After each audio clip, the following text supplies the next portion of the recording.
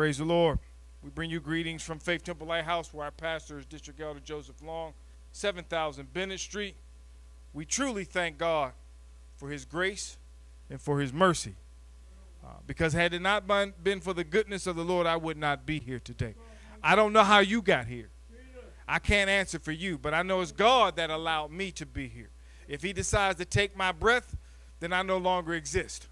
I no longer am here. But God brought me here. God allowed us to be here today for his glory. Amen.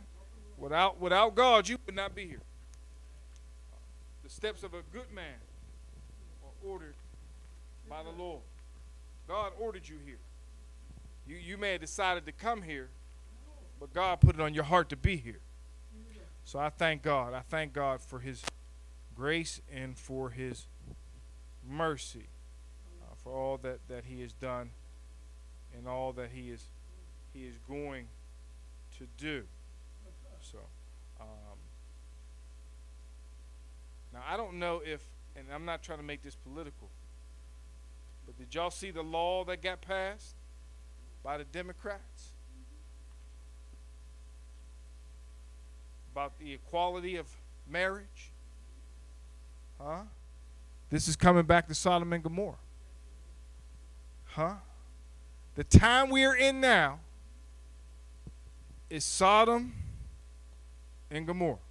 You can look at it any kind of way you want, but that's where it's going. And I'm not saying anything against anybody's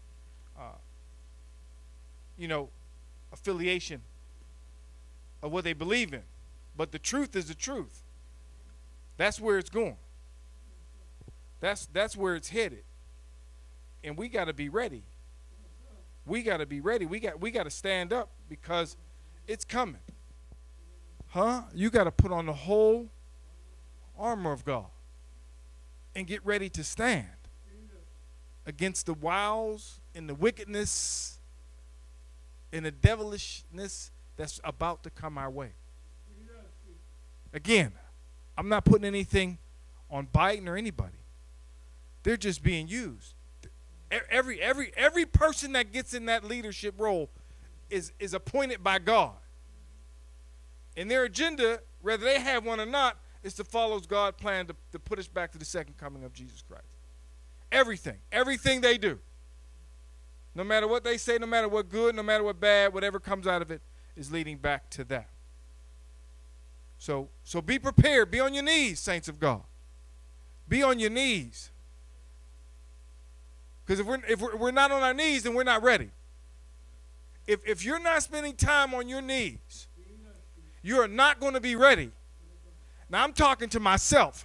I can't talk to them. First, the word got to come to me. So this is for me. If y'all want to receive it, then you can say amen. But if I don't get on my knees, then I am not prepared to deal with what changes are coming down the road. If you do not fall on your face, I don't care if it's in a bull rush. I don't care if you're laying flat. I don't care if you're kneeling. But you better start praying. Because change is coming. Change is coming. And it is not for the good. It is not for the good. It is not to promote godliness. We have to get ready. Not getting ready. Huh? Like the unwise virgins. Huh? They trying to get ready. Don't wait. You need to get ready. If you ain't been baptized, there's the pool. You need to start getting ready. If we need to clear out the altar, then let's clear it out and let's get ready. This is serious. When they're making changes like that, this is moving us back. You got to read the Word of God. That's the second thing. You got to read something. I don't care if it's in Jesus and God said let there be and there was. But every day you got to put some of this Word in your soul. Because it's got to anchor you. And it's got to keep you. Because more things are going to rise up against the body of Christ here in the future. And if you're not ready, you'll get caught up. 12th chapter of Romans.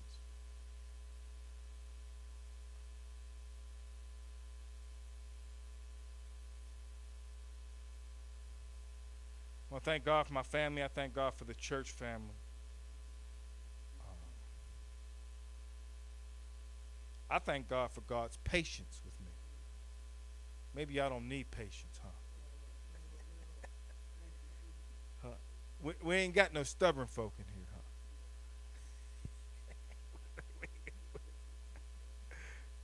huh? We ain't got no detour saints in here, huh? When God tell you to go left, you go right. We ain't got, anybody ever did that? I'll talk to myself. I try to be as transparent as possible.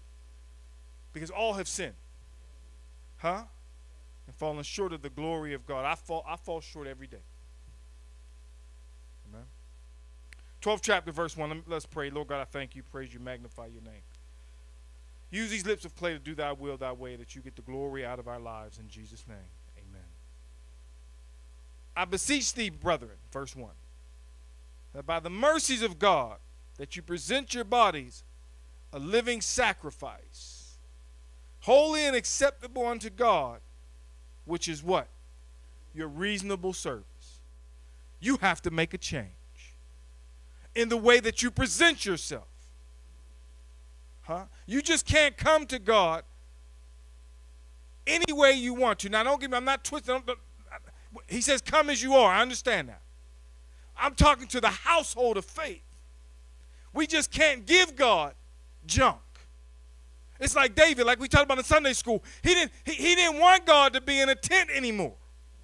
He looked around. Have you looked around and seen how blessed you are? Have you really looked and seen that you have a stable home in your life, that you have things around you that support you on a daily basis, that you have things that have you ever gone to a closet and it been empty before, or a refrigerator and there's no food, or you open it and it's got dry spoiled milk in it because no one's gone shopping? Have you ever lived like that? See, if you can go and get your oodles and noodles out the closet like my kids, and there's an abundance of it, and they can make 2 packs every day. Not 1, 2. That's the abundance of God that has provided things for them. Because I remember going to the closet and there'd be nothing there. Huh? Yeah, I was one of those kids that, Sister Hans, you see, that may come to school, didn't eat last night. Didn't have a good sleep last night. Some of y'all sleep on Serta mattresses, and God lets you be comforted through the night. Hallelujah. I thank God for my bed. I got a heated pad on my bed, my whole bed. Huh? Growing up, I didn't have all that. I was lucky to share a bed with rats and roaches that lived in the house with me. Y'all don't hear me. Huh? They trying to kick me out because they got there before I did. You don't know how good you got. Present yourself. Come like God blessed you last night, that God made a way for you, that God, you don't even know how much God is protecting you. Somebody probably tried to kill you yesterday, last week. Somebody probably tried to get rid of you, hallelujah, get you off your job. Somebody tried to do something to you that was conniving, but God blocked it. Present yourself is our body, a sacrifice. Present yourself because God wants you to represent Him.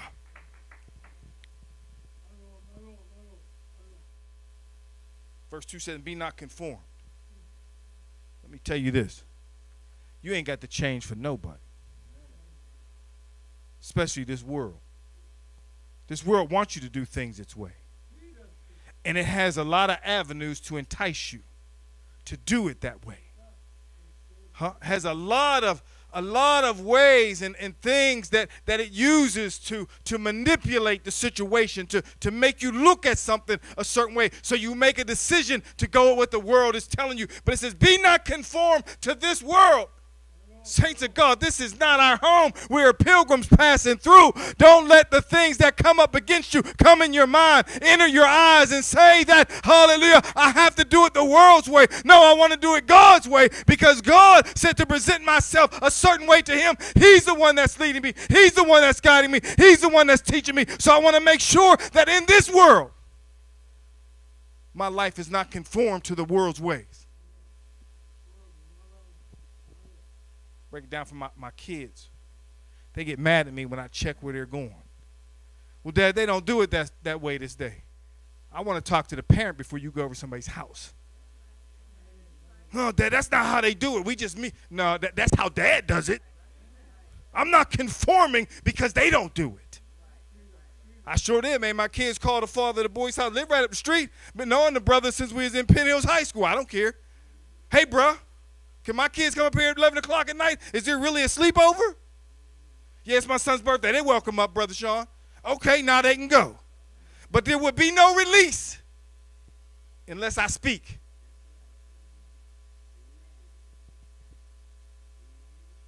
I'm not conforming because you say it's okay, and that's the way they do it. And it's no. Some things you just can't conform to. They said, Dad, we'll be back by 7 o'clock. I was downstairs studying by 7:01. They ain't came through the door yet. They're about to get it. They came in 7:16.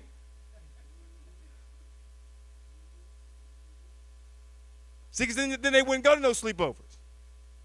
See, now I said, I'm not conforming, and they told their friends or somehow that now they still got to go to church after being up all night, or yes, they do.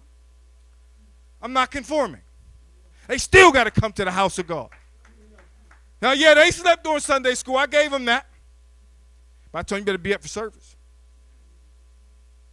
No. You can't conform to what the world says. And that's going to make you even a bigger minority, because you're going to be standing on stuff that people say, well, they don't do it that way. That's the way I do it. They call me 5-0 because I'm always policing stuff. You doggone right. Now, what's the real words, guys? I'm not 5-0. What y'all call me? Federal? 12? What you call me? Yeah, 12, whatever it is. I don't care. You can make it 13. I told him, I'm responsible for you until you become a man. The Bible says, train up a child. Now, at 18, 19, and you want to do your thing, that's your business. I'm teaching you now. What you do with it, that's your choice. My son said he want to get an ear pierced. Not on my watch. When you get 18, you do your thing. I ain't paying for it. I ain't signing for it. I don't believe in it. They don't want to get a tattoo. No, you're not on my watch. I'm not conforming to that. I'm not doing that. You get 18, you do your thing. But up to that point, I got to present myself and my family to God. And there has to be a certain reputation that I try to take to God. Oh, no, I'm not perfect. I failed yesterday. And you know what? If I keep living, I'm going to fail again. But as long as I got a repentant heart inside of me, I repent before God to let him know, Lord God, I failed you. Sure did. Got to myself and separated, and God beat me up. Amen. Yes, he did. Maybe I don't get beaten by God. I stay in the punishment corner.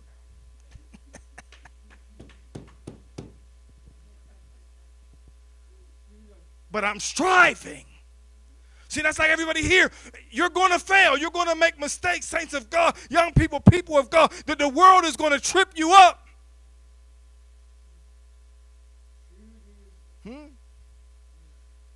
But you cannot conform to what the world is trying to give you.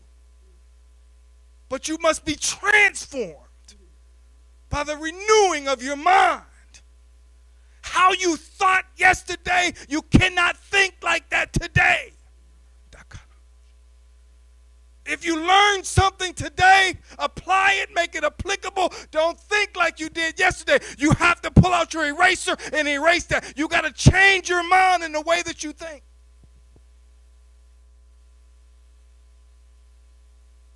believe it's 2 Corinthians says that we have this treasure in earthen vessels. See, when you get born again, when you get baptized, and you get filled with the Holy Ghost, that automatically puts a treasure inside this earthen vessel. That puts a treasure. That means you have something to draw from. Now, it's for the glory of God, but he put it there so that you have something to draw from. And you got to renew that. So you just can't get saved 20 years ago and just be saved. There has to be a walk. There has to be a striving. There has to be a sanctification development in my life as I push closer to God. Because the Word of God says, be separated. And come out from among them. You can't dance the same dance you did. I watched this one bishop on YouTube. I don't comment, but half the time he's partying, and the other half the time he's preaching. I can't remember his name, but I'm like, what are you? What are you? You can't be. It's like a burger joint in California. It's called In-N-Out Burger. You can't be in and out in the house of God. You've been chosen for a purpose. You have a bigger calling. Sister Bridget has a bigger calling than a master's degree. Man, I'm about education. But Lord Jesus, the master's degree is not going to do anything for her what God's calling is going to do for her. Saul said that.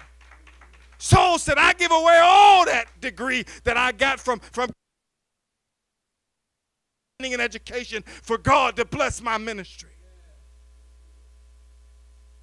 Every soul in here has a ministry. I'm going to say it again. Every soul in here has a ministry. My ministry is not your ministry. Your ministry is not my ministry. I don't want yours because I don't want to get or go through what you had to go through to get there. And you don't need mine.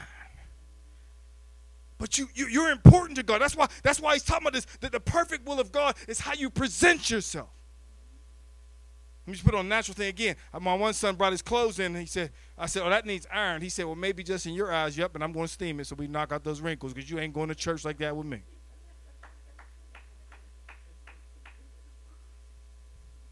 You are not going to wrinkle. Present yourself. Oh, come on. Now, when you went to the club, you got presented. You might have stayed in that mirror all day long. Everything had to be on point. Don't let nothing be out of sorts. And don't walk too close to you.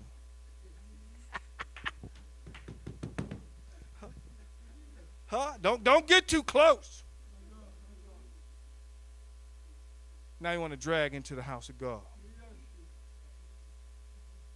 No, we give God our best. We give the world nothing. You're better than where you at right now. You haven't even fulfilled your destiny. God got more for you. God has more for you to do. So it says, be renewed in your mind, that you may prove that which is good. You got to prove God is good. Prove. Proof means that you challenge it, you research it, and then you verify it. I got any verifier that God is good? Got to see a show of hands that God, was God good to you yesterday? Did God provide food for you yesterday? Did your light stay on yesterday? Did God open up a door that you weren't even expecting yesterday? Did God make a way out of no way yesterday that you weren't expecting? Did God do things, hallelujah, that man to you, that man said, she won't do it, he won't do it, can't get through it, won't overcome it, God, hallelujah, because God made a way out of no way.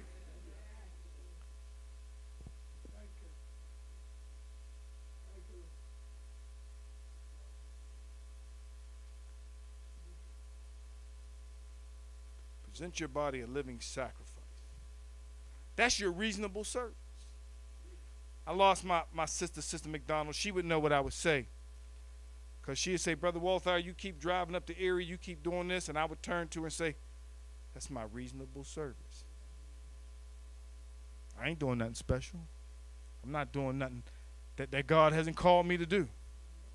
Colossians, the 3rd chapter. We're gonna end.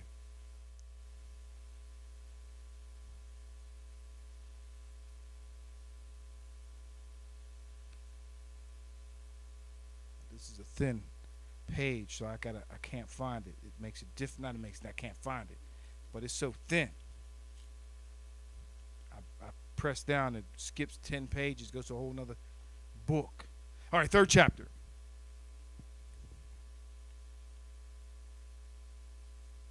Verse 1, it says, if you therefore be risen with Christ, seek those things which are above, where Christ sitteth on the right hand of God. Set your affections what?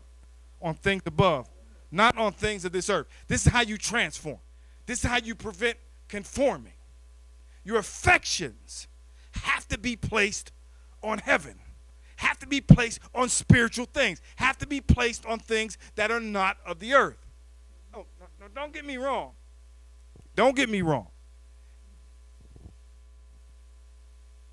The word of God in the Old Testament said, I desire to see the goodness of the Lord in the land of the living. God still got blessings for you. Huh? God still has blessings for you. Huh? God is still blessing me. Even in my shortcut. Oh, hallelujah. Even in my faults. My God, I'm glad God ain't like people. Y'all may have threw me away a long time ago.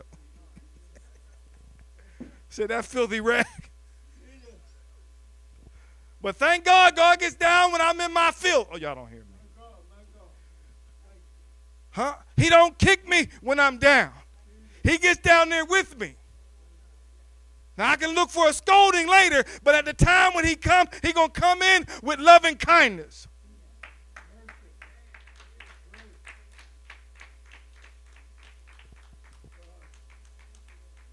Some of the saints in the church are like the Good Samaritan story. We cross on the other side.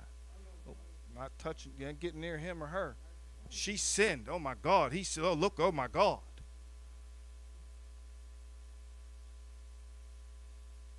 But if your affection's on things above, you won't. See, that's part of the world. The world judges. They judge by status, by money, by fame, by looks. God, I'm glad God don't look on the outside. Huh? Because he told Nathan, if I got the right name, don't look on his appearance. God ain't worried about what you look like. Huh? But if you've been called and chosen, he's looking at what your heart is. God wasn't just a carpenter, but he was a heart surgeon. He know how to fix broken hearts too. He know how to fix things that are wrong. He know how to fix, because your heart makes you do things that covers or overcompensates for what the Spirit is trying to do. That's why some of the people in the church walk around and don't speak to one another, because somebody done hurt them. But God ain't never hurt you. Huh? Has God hurt anybody in here? Huh? So if I set my affections on things above and not on what's going on with the earth, I'll be blessed.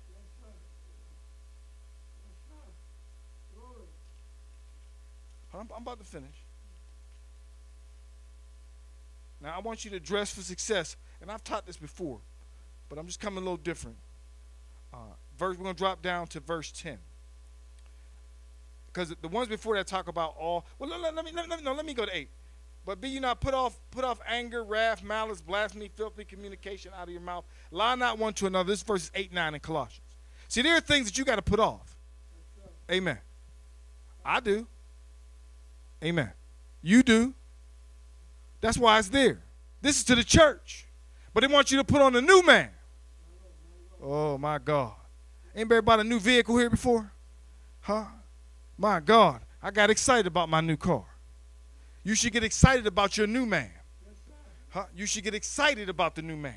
Verse 10 said, and have put on a new man, which is renewed in the knowledge after the image of him that created him. You should renew your knowledge every day of God. It ain't wrong to be repetitive in reading the same scripture over and over again.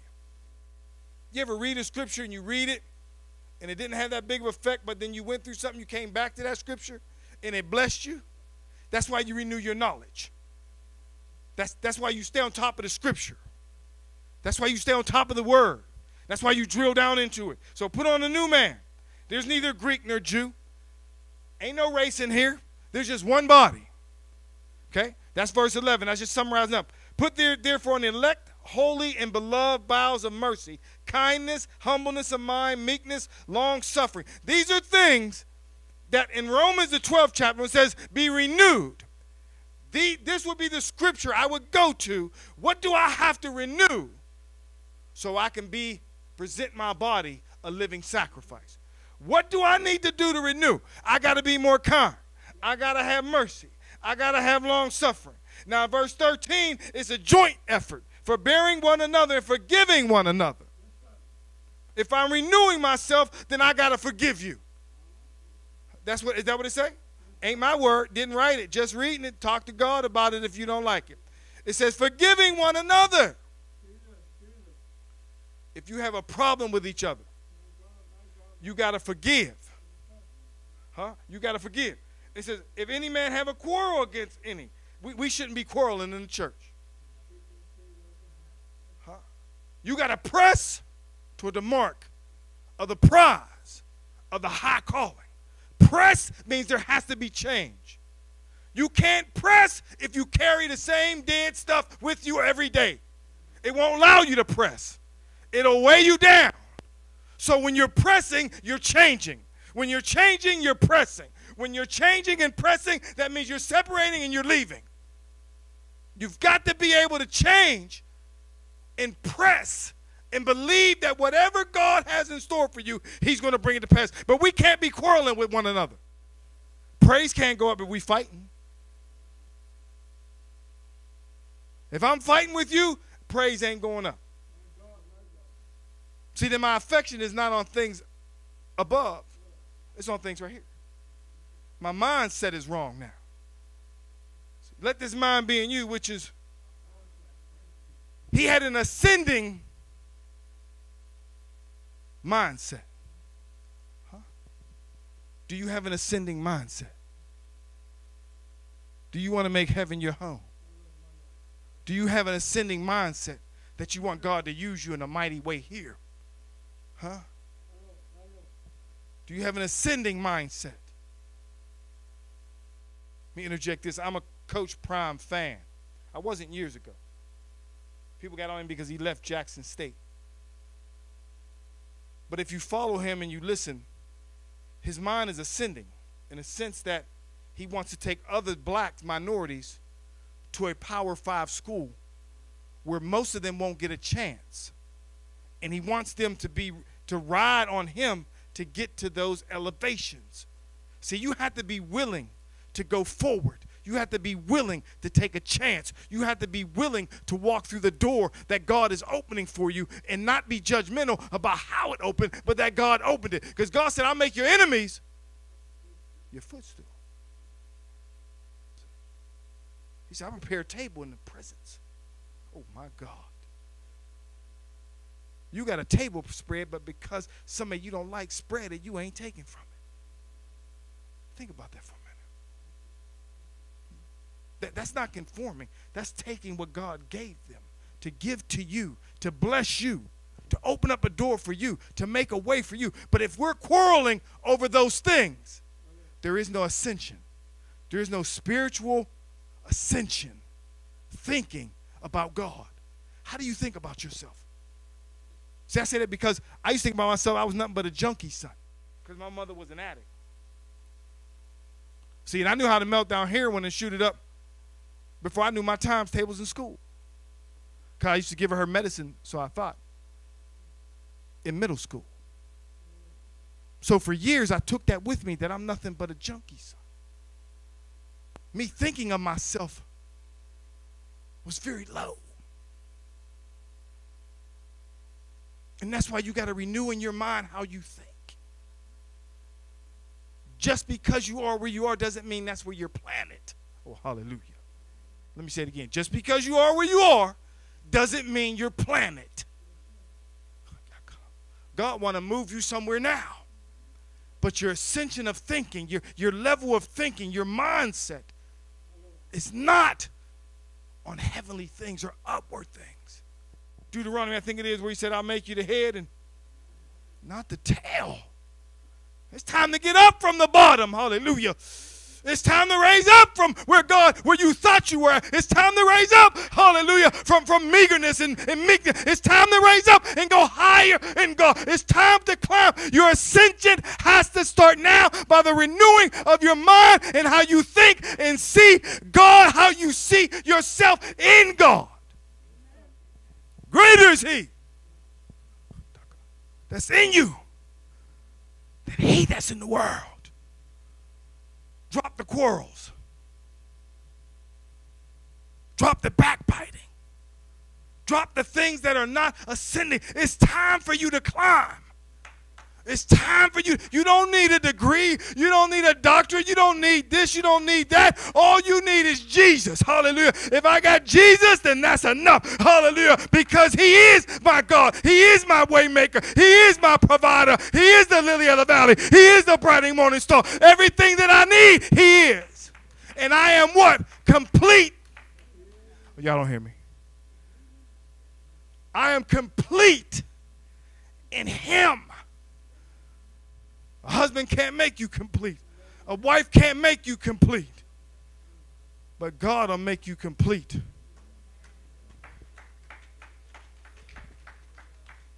Can I be real and frank? A booty call can't make you complete. See, I'm raw with mine. If you don't speak it, they don't hear it.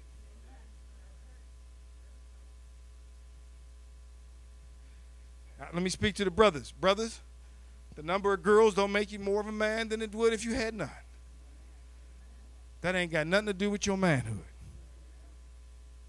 God made you a man. Your lady count ain't making you nothing. Hallelujah.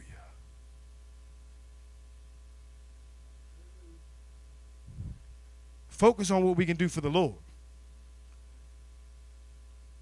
So it says here, put on a new man. Stop quarreling against one another. If even Christ forgave you, also do ye. And above all these things, put on charity, which is the bound of perfectness. And let the peace of God rule in your hearts, to that which you also are called in one body. And be ye what? Thankful. If you're thankful, you allow yourself to be conformed or transformed. If you're thankful. If you're quarreling, you're not going to accept the change. You're going to fight the change. You're going to buck the change. See, that's what Saul did. Don't have a Saul experience where God had to basically come down and say, I'm going to knock you the heck out because you can't fight me. Saints of God, people of God, stop fighting God. Don't fight God. If you knew you were on the winning team, you wouldn't fight. If you understand that God already won. Huh? If you knew that you were more than a conqueror, oh my God.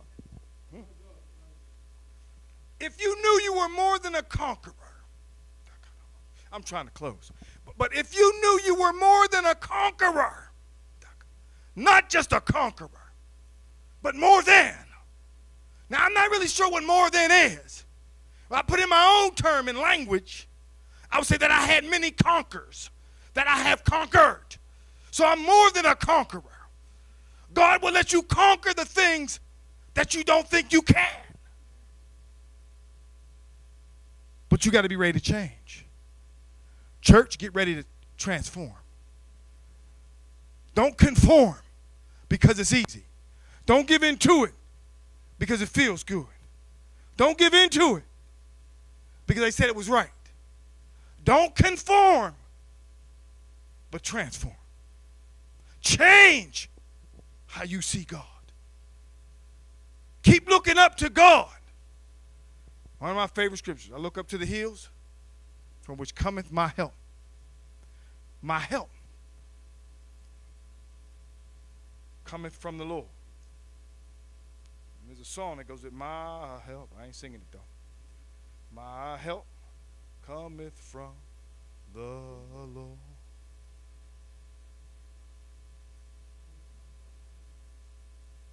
Don't conform. Transform. By renewing. By putting on that new man. It can't stay in the closet forever. Huh? You got to go for change. You got to go for growth. You got to go for spiritual edification. So again, I encourage you, if you haven't been baptized, the water's there. That's transforming.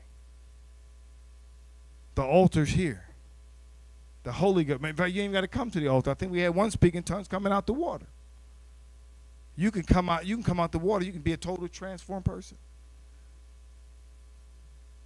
Saints of God, don't let the world's slick, sly system make you conform to their ways. But transform by the renewing of your mind. Transform. Get in the right mind. Ascend to peace. Ascend to joy. Ascend to loving kindness. Ascend to patience. And watch God bless you and anoint you for change. Because the world is changing, saints. The world is changing. And either you're going to conform or transform. Either you're going to conform or transform. So I encourage you to get on your knees. Not popcorn knees. Get in your word. Pick a scripture a day. You ain't got to read a whole book. Meditate on one scripture. That's enough to feed you all day. Huh? One scripture can feed you all day. And be applicable in that day if God led you to it. Even if he didn't, you opened it up and you read it. That'll feed you all day. I used to like buffets when I was younger. I could eat all I want. I was mad when Ponderosa closed down.